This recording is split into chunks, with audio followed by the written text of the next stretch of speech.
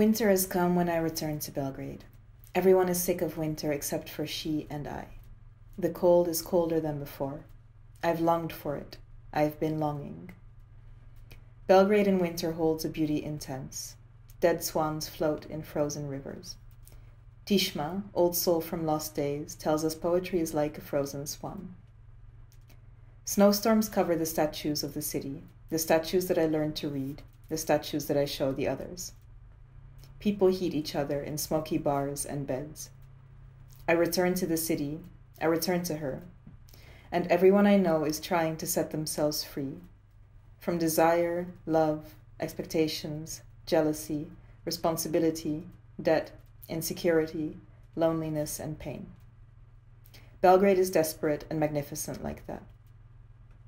Dogs follow us onto buses. Lovers exchange diseases. My lover doesn't read my pleasure. My lover is a sailor, and I'm the last to say goodbye before he leaves for sea.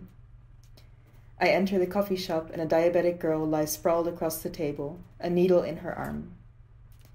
A little boy across the road plays with a red ball the color of our hibiscus flowers, which every morning open and every night close and drop to the floor.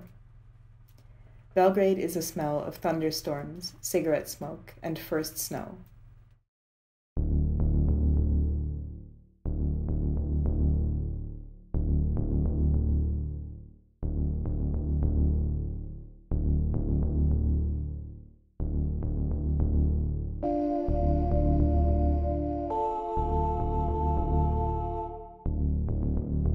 Háttal lights a cigarette and asks me if I agree that Bukowski should be banned from university reading lists because he was a misogynist who treated women like dirt.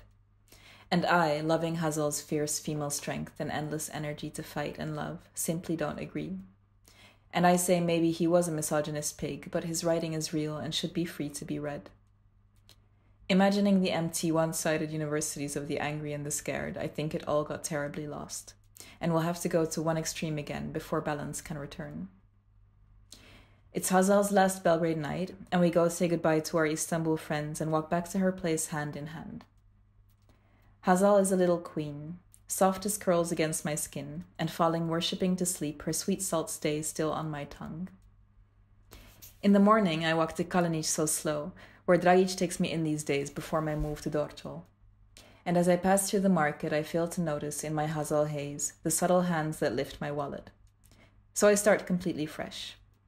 And the first story I read that first night in my new apartment is Bukowski's The Most Beautiful Woman in Town, homage to Háttal. Bukowski really loved this Cass, the ugliest guy and the prettiest girl, trying to destroy her own beauty. I think to myself as I fall asleep alone, waiting to finally feel at home again, and thinking how often beauty is a curse.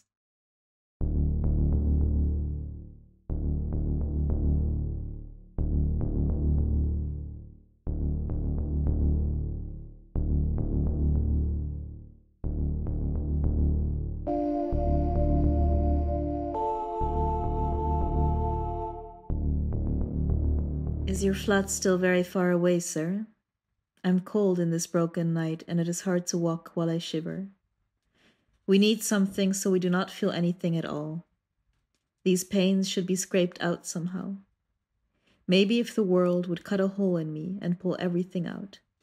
Maybe if this body could be emptied out, turned out of itself, the soul would also finally come out too. Sometimes I stand around at the station looking at the smiling women as they laugh, walk, talk in their pretty dresses, and then I think that maybe one day they will be lined up, all of them stripped naked, and who knows what they will do to them before their execution.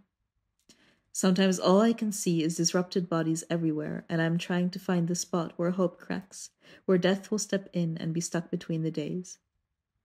There is not enough beauty, not enough reality, for me to let go of the dreams, sir. I often keep my eyes shut all day. Everything is easier that way. Because everything keeps washing, pulling, and whipping us, just like the sea. You have to stand with empty hands and let it be. So we get used to the punches. Because we slowly get used to everything. That's how simple people are. The sea, sir, the sea. We are slowly eroded by the sea. We just have to dangle our legs and arms in the water, and the salt will slowly burn off everything it needs. Salt has it easy. It paints the body white when removed from the water, sparks in the sunlight, and splits. That's how I soaked my father in the sea. But I dipped him in the water for nothing. He didn't get smaller. His shadow didn't fade. He just stood there, straight as an arrow, immersed in the water, and waited for me to look into his eyes and get used to him being dead. He was waiting for my gaze to find his eyes and finally unleash himself from me.